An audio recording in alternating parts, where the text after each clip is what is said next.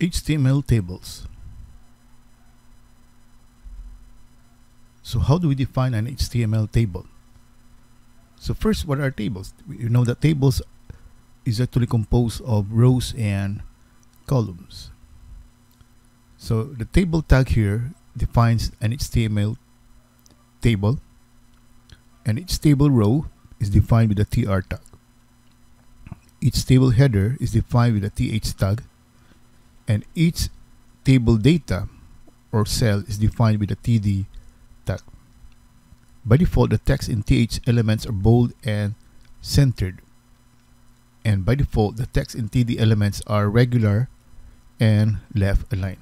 So of course we can change the alignment using CSS. So here's an example. So for example, we want to give the code HTML code of this table. So what we're going to do is to define the table first. So by placing the table / table tag. So the table tag should be placed before the table, and then / table tag will be after the table. So this will contain the table.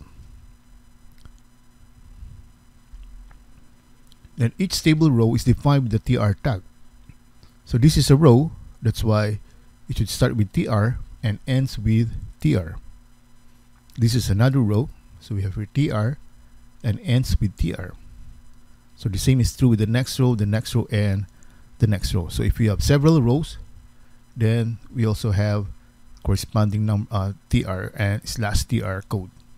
So again, for each row we have tr and / tr, and that should be placed inside the table / table tags. Then each table header is defined with a th tag. So this is our header. These are our headers. So here table, then we have tr, after tr, th, name, th, because name is actually a table header. Then th, address, th, then th, contact, th, and then / tr. So again, we use a th to define headers. The next we have the td.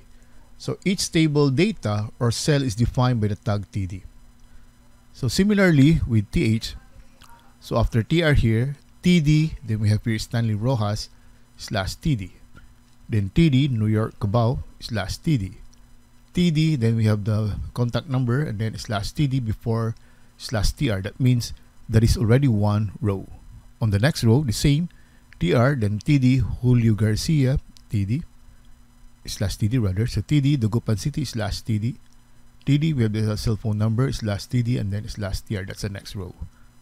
Then the next row again, tr, td, Glen Delphine / td. td, Olongapo City / td.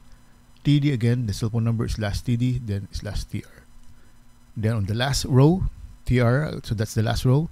Then we have again the data. So we have td, Veronica Castro / td. td, Calasiao City / td. td, then we have the cell phone number / td, and then / tr. Then of course, since that's the last row, then we have the / table. So basing from this will now be our final code. So table, then on the first row, tr, th name / th, th address / th, th contact / th / tr. That's the first row. Then on the second row, tr, td, Stanley Rojas / td. td, New York Cubao / td. td, then the cell phone number / td / tr, and so on and so forth.